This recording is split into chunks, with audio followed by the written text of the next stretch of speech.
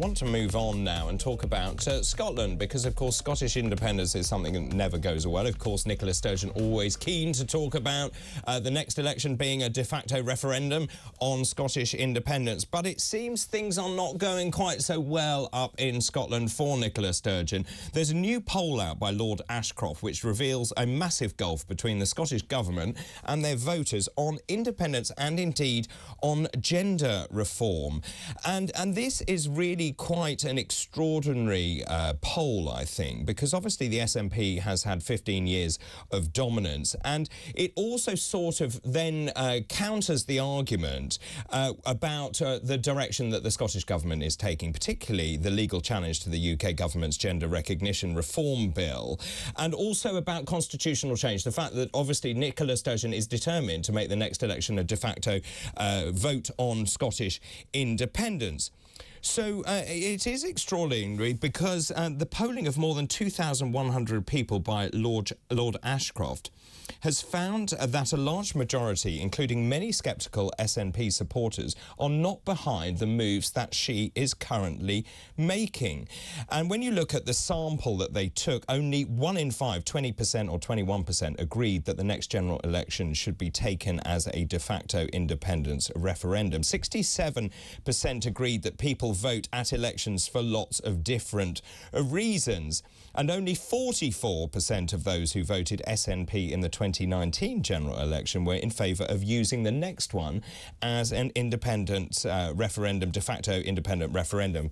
And what I find really interesting is when you look at what people in Scotland are worried about, they say number 1, health, number 2, the NHS, and number 3, the cost of living. When you ask the Scottish Government, they say something completely different. They say number 1 is Scottish independence, number 2 is gender recognition, and number 3 is trans rights. So is the Scottish Government well out of step with what the Scottish people are thinking? Joining me now is Mark Devlin, founder of The Majority, which is a voice for Scotland's anti-nationalist majority. Good morning to you. Yeah, good morning. How are you today? I'm very well, thank you. I mean, it's an extraordinary poll, isn't it? I'm not entirely surprised. Well, it isn't particularly a big surprise. Nicola Sturgeon has been increasingly out of touch over the past, for quite some time now, and she just does not have any understanding of what ordinary voters in Scotland, what their priorities are. I mean, just in terms of that, and I obviously said that in the intro, but I find it extraordinary that Sturgeon and her lot think that independence is one, then gender recognition, then trans rights, whereas actually real people say it's health, the NHS, cost of living and the economy. They couldn't be more different. Yeah, that's the same. Well, it's the same for everyone in the UK. And that's the thing. She's put these, what she considers her priorities above the priorities of just anyone really who's out, anyone at all. For example, we all want help with our cost of living crisis. Well, we don't necessarily all want help, but we want our government at least to be addressing those issues. Help with the cost of living crisis, failing NHS, and also with the energy bills and so on. But Nicola Sturgeon is determined to push ahead with things that are not the priorities. For example, a recent poll said that an independence referendum was only a priority for 9% of Scots.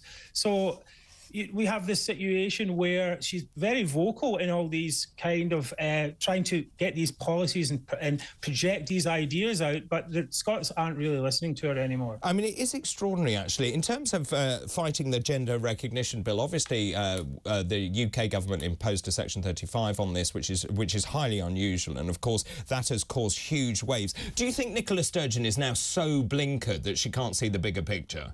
Well, I don't think she could ever really see the bigger picture. I mean, she's a one-note politician. She's really very much in her own bubble. She wants to do her own thing. She doesn't really have a cabinet type system. It's more very presidential. She makes all the decisions. So it's no surprise at a certain point that she runs out of road. She's like that, the coyote in those old cartoons, and she's just running off the cliff, and it doesn't matter how fast her little feet go. She's on the way down. What I find increasingly interesting also is the movement on Scottish independence. If you listen to Nicola Sturgeon, she would assure you that the vast majority in Scotland are pro-independence, but these figures say quite the contrary. If a referendum was to be held tomorrow, the yes side would lose. This is according to the poll, saying only 44% now support independence. Well, it's 44% once the undecideds are taken out. It's Indeed. actually 37% when we include the undecideds, and generally the undecideds will break for the status quo, which is no. So basically, this is a massive decline for her. She's been concentrating on these three issues: independence down to 30%, gender reform only 50% of Scots support, and a de facto referendum that only 1 in 5 Scots support. These are not the priorities of the Scottish people. The Scottish people, as I said, want her to actually be doing her what we call the day job and get on with things that we actually care about. Remember, she is not the leader of a country. She's the leader of a devolved administration inside the UK, and people want her to do the basics of that job. And where does she go from here? Is the road running out? Yeah, the road has run out. She's, as I said, she's in midair and her feet are scrambling, but she's not getting anywhere at all, and she's just headed on the way down. And she's got this party conference coming up in the middle of March. At that point, she has to go in front of her members and say, oh, hey, we're going to go for this de facto referendum. But even her own MPs are very sceptical about it. As we say, only 1 in 5 support of the public support it. It's just what a typical. It's just increasingly bizarre schemes to try and keep kicking the can down the road. And there's no more road left. And what's your sense about how the SNP reacts to this? Are they fragmenting around her?